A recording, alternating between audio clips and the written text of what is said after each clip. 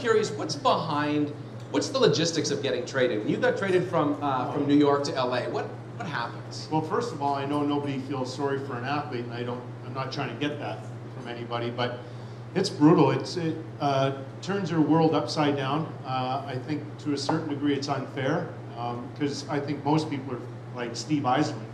We all grew up hoping that we're going to be on one team our entire careers and win Stanley Cups and everything's good, but that's just not the reality of it. So in our world, it was brutal. Donna was about 9 months pregnant with our second, Megan, and we were playing at home that night. I was with the Islanders, of course, and we're playing Detroit at home, and I'm having my pregame nap, and Donna wakes me up during the nap, and she says, hey, I think this is serious, you have to get up.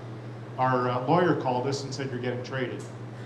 So I was like, okay, so I get up and I call him, and he had, from a really good source, said, yeah, that's probably going to happen.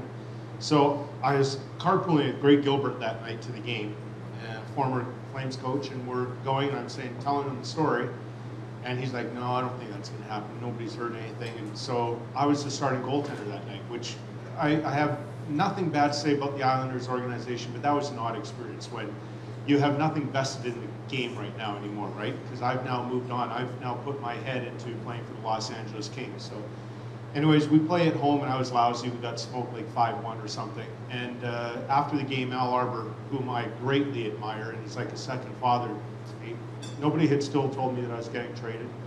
And he comes up to me after the game. We're flying to Buffalo for a game the next night. He says, you're staying home, we're going to rest you. So I knew. So all through the night, of course, it's a restless night. Nobody calls. And then first thing in the morning, Bill Torrey calls me and says he wants to see me. So I go down there, and he tells me that I'm gone.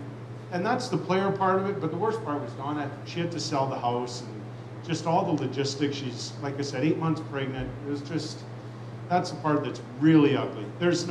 Can't get paid enough for that crap, yeah. Right? Because when you're at that point, because of the hockey world was different at that point, I wasn't there for the birth of Jessica because they didn't believe in that at the time, and now I'm a month out and thinking, am I ever going to have a chance to see Megan born?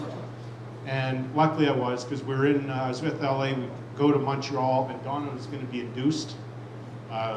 This particular day, I fly from Montreal after, and luckily Megan came naturally, and it was all good, so the world kind of came back in our favor a little bit. But it's just, I really hate it. Yeah. Even now, whenever we talk about trades or I see a guy that's been traded, I have a real soft spot for the guy. I think, he's not having the time of his life, that's for sure. That's a tough time.